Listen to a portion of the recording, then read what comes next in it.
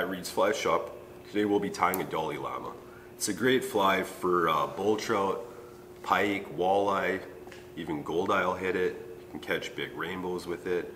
Pattern originated in Alaska. It's really common using for steelhead and salmon up there. So for our back section, we'll be using an Ahrex TP610 and a number 4. So we're going to get our thread started, and we're using a Viva 6/0 for thread.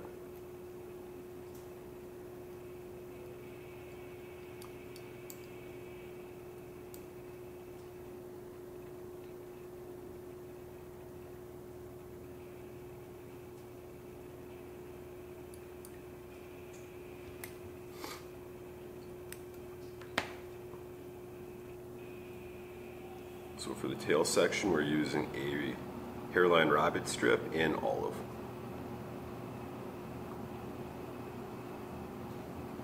We want about a shank's length extending off the back of the hook.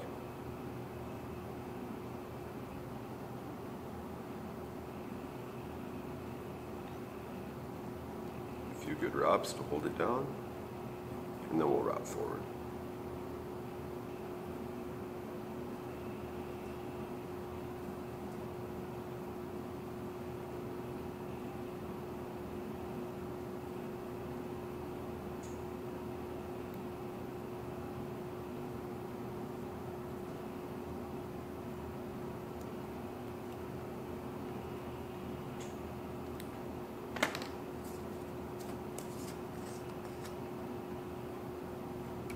Open his up again.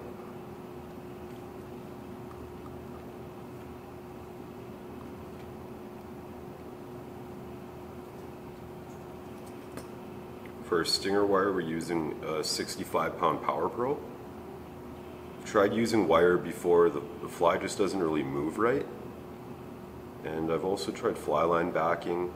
It's okay if you're just fishing for trout, but pike will just bite right through it. The 65-pound Power Pro holds up good.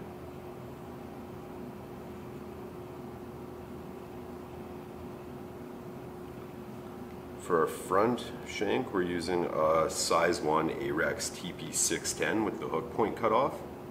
So we're just using a bare cut shank.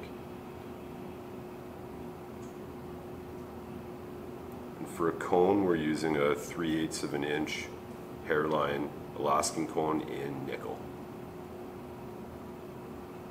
We're going to run our stinger through the cone and then through the eye of the hook.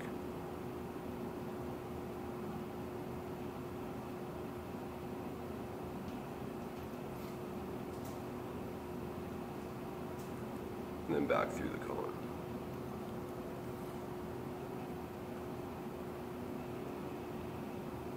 Just want to leave about a shank's length of stinger extending.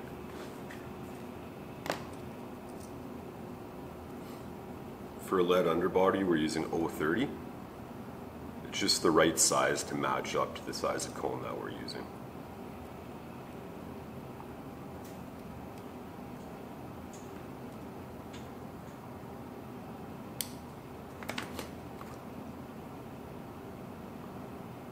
Open his up again.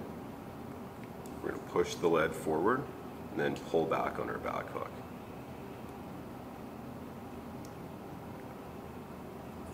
We want to leave enough space to tie in our rabbit strip.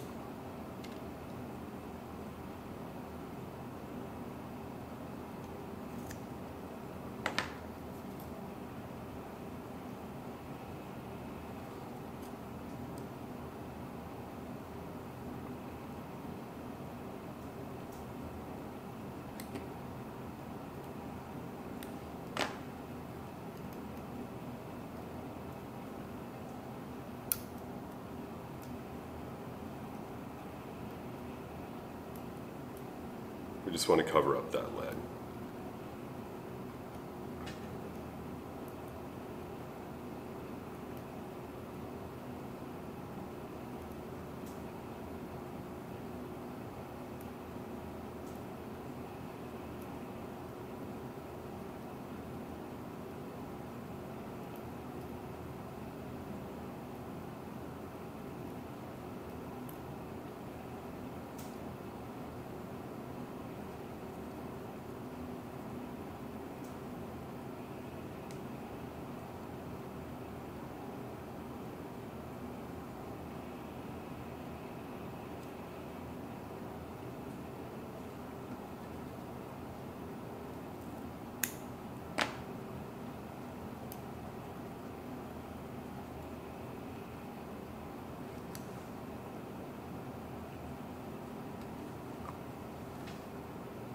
For the body, we're going to use a crosscut rabbit strip.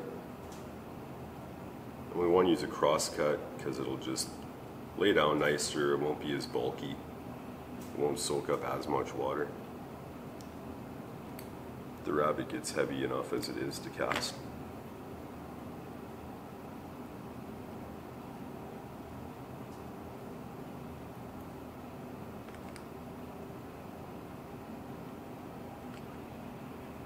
And then we're just going to wrap forward, doing touch and turns. And you always want to preen the fur back with your fingers every wrap.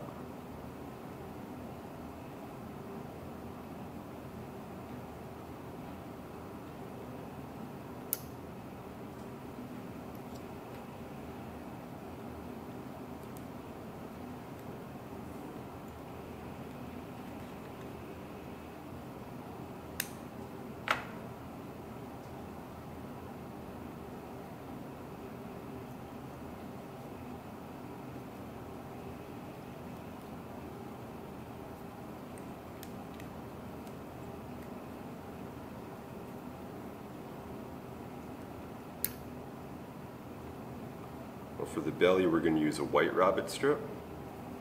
Nice contrasting color.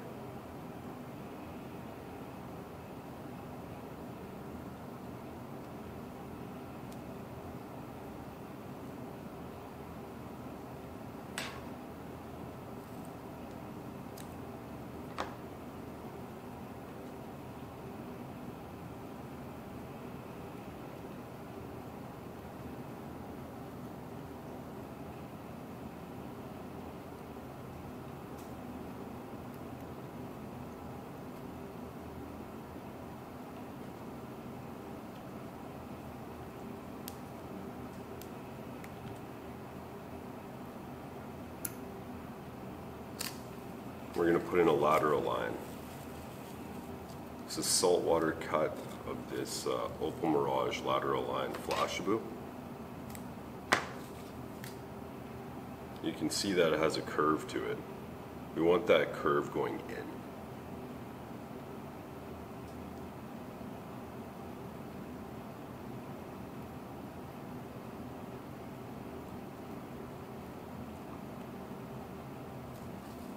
Lateral line can be just as important as eyes when you're tying for a predatory fish. It's something that they react to.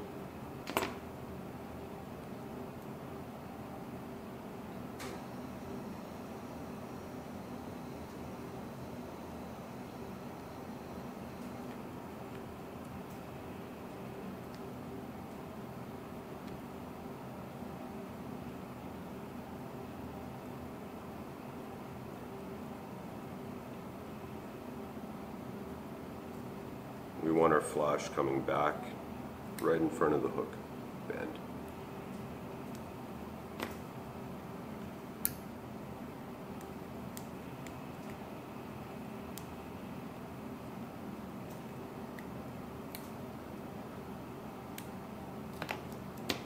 We want the belly strip. We want to cut the hide just a little bit in front of that hook bend, just so it doesn't foul up with the hook while you're fishing. So that's about a good length there. We'll take our Zap-A-Gap and just go all the way around.